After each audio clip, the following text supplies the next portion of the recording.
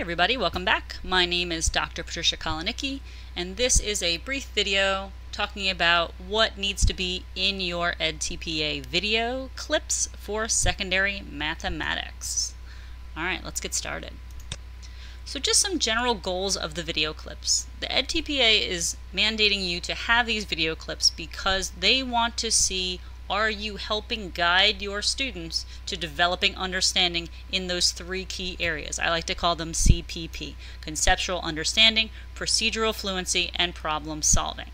I highly would recommend some of my other videos where I go more in depth about how to start, what kind of lessons would be more engaging for edTPA, questioning techniques that edTPA is specifically looking for, again, tips and suggestions on questioning, and also assessments specifically focused on those three components: conceptual understanding, procedural fluency, and problem solving.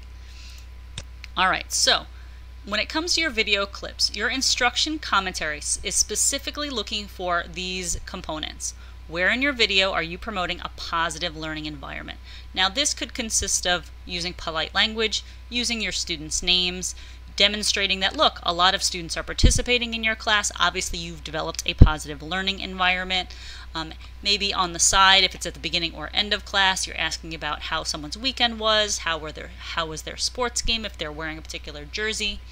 How are you engaging students in learning? Again, I'll mention a few examples in the next couple slides. How are you engaging them with concepts, fluency, and reasoning? Again, CPP. Where in the video are you showing links to prior knowledge and assets? And the assets I'm speaking about may be developed on your student survey. Again, I have a video on how you would design a student survey to best find out about some of those assets.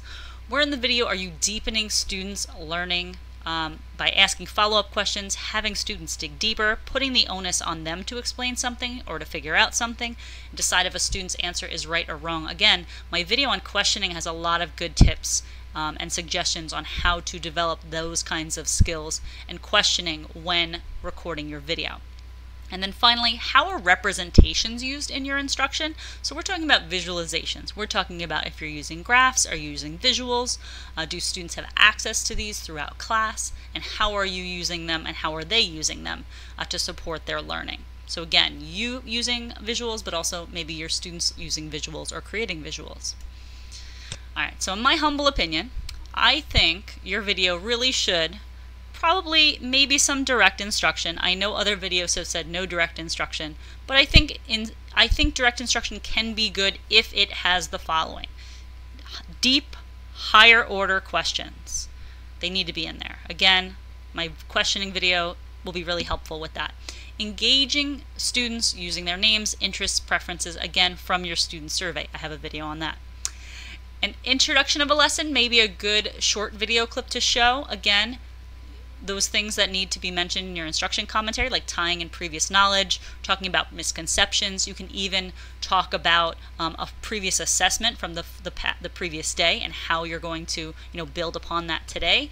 Or maybe even quickly assessing a student with an entrance ticket to see where they're at in terms of what they know about a topic that you are going to introduce.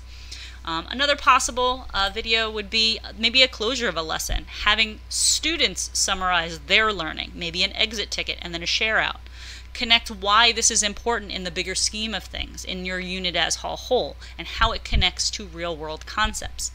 Again, putting more onus on the students speaking and less on you speaking and you just being the facilitator of the discussion.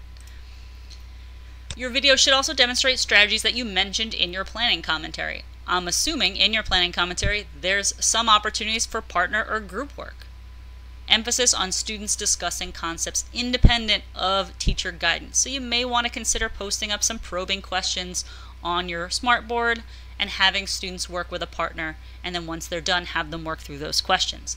This is also a great time to put in some of your language supports, and again, I have a video on language supports that may be helpful with that.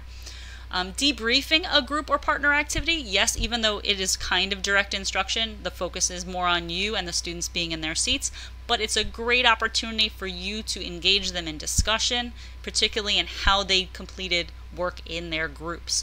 What did your group come up with? How did you begin to attack this problem? Why did you start this way?